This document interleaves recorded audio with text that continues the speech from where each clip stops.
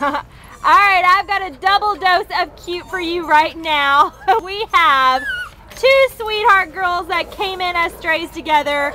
We have Eva right here, ID number A4726864. And over here beside Eva we have Zsa Zsa, A4726863. And both Eva and Zsa Zsa are Terrier poos, and they're about 1 year old, so they're really just puppies. They came in as strays together, oddly, June 26th, and they both weigh about 13 pounds. I mean, as you can tell, they look pretty much identical. That's why I call them twins, but they're probably not twins. But they came in together. They are just sweethearts, very loving and affectionate. We saw, I think it was Zsa Zsa earlier, giving kisses. They love to cuddle in your lap.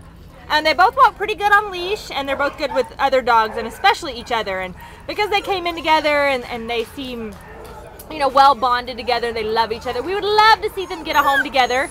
If not, it's okay if they have to go separately and you can just take one. We just love to see them both get out of the Baldwin Park shelter. But we'd love to see if you have room in your home and your heart for both together to go and just continue to be the friends that they are. We would love that. There's a dog walking by, so they're getting kind of a little bit excited to go say hi and play.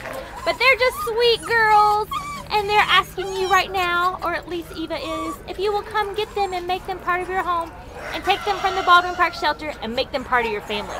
Right, Eva and Zsa Zsa? Look at that face. Oh my goodness. Take these beautiful girls home today. Yeah, oh yeah. Bye, sweet girls. Oh.